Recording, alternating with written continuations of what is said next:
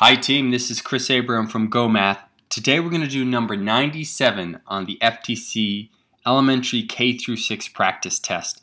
This is a great problem as a review of core fractions. Let's jump into it. Number 97 here. Which of the following are equivalent to 1 over 200? 1/2 of 1%, 5%, 0.5%, or 5/100th? And then it gives us these answer choices, and then just so you notice, 2 of these are correct. So 2 of these are equal to 1 over 200. Which 2 are they? Well, this is a great problem to review your core fractions because we're going to be using core fractions to help us solve it. And I'm noticing here that I see fractions, I see decimals, I see percents, and I see decimals. So this is really a fraction decimal percent problem. So you know what I think we're going to do right now? We're just going to take a little moment and we're going to review your core fractions. I used to call these the Magnificent 5, but then I added a couple more and I called them the Magnificent 7. I want you to remember all these, okay? That's the point, all right? Because I keep on adding fractions. I want you to know what 1 over 1 is, 1/2, 1/3, 1/4, 1/5, 1/8, and 1/10 are as fractions, decimal, and percents. So here's our fractions. Now let's look at them in terms of percents. 1 over 1 is 1 whole. You can think of it as 100%. And 1/2, well, that one right there is 50%. 1/3, 33%, and 1/3. There's a little carryover there, but let's just approximate it to 33%. 1/4, 25%. 1/5, 20%. 1/8, oh, 1/8 this is the tricky one that you need to know, 12.5%. 1/10 is your 10%. Now what's the decimal?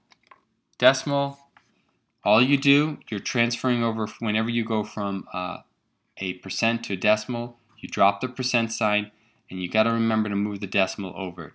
Always 2 spaces to the right. So it just becomes 0.1. We could just say 1, because it's 1 whole. And this one right here, this becomes 0.5.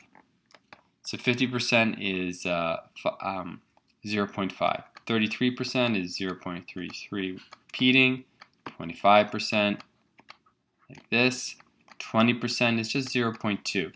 No need to have the 0 here.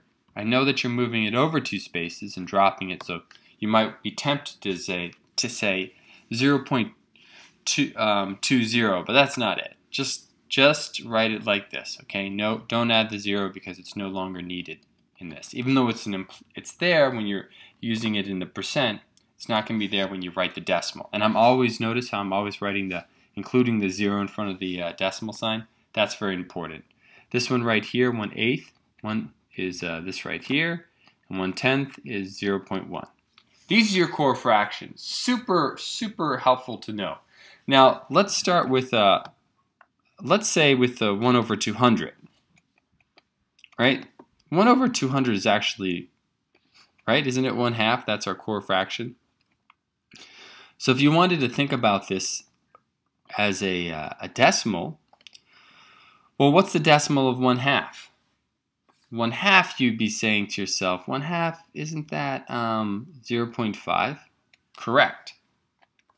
1/2, the core fraction of 1 over 200 is 1/2. And the decimal of 1/2 is 0.5. But we have 2 zeros, which means I add the 2 zeros in front. Ha ha ha! Here's another way of remembering this. If you could remember that 1 over 1, right, is equal, 1 over 100, pardon me, is equal to 1/100th, then that would be this right here. Now we're looking for half of it. So half, because we're going to do 1 over 200, that's half as small. We're going to be taking half that, so that would be like half that would be half of this would be 0.05. Okay, Whichever way you try and get to, this answer is fine. I think it's helpful to remember how to deal with fractions with large values in the bottom. Identify the core fraction, write it, and then add in the zeros right after the decimal. Okay, it's a great way to do it. Now, that means that our decimal portion here is not located, but we can turn this decimal into a percent real quick. Right, here's our decimal. Follow those rules for changing a decimal to percent. Now we're going to move the decimal this direction, forward. I'm sorry. Oops.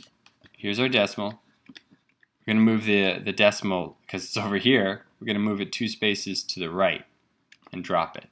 So actually, the decimal of 5 thousandths is 0.5%. It's half of 1%. So we have answer choice 1 and answer choice 3. The answer is A.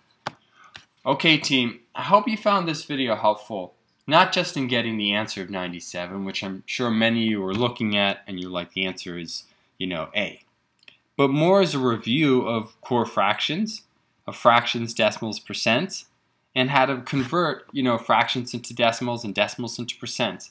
Really helpful that you know all this. This is part of that general knowledge that you have to know for any type of elementary and a more advanced teacher certification exam in mathematics, regardless of what state you're in. So you could be in Massachusetts or Florida or Texas. All right? Okay, team, this is Chris Abram from GOHmath. Have a great day. Take care. Bye-bye.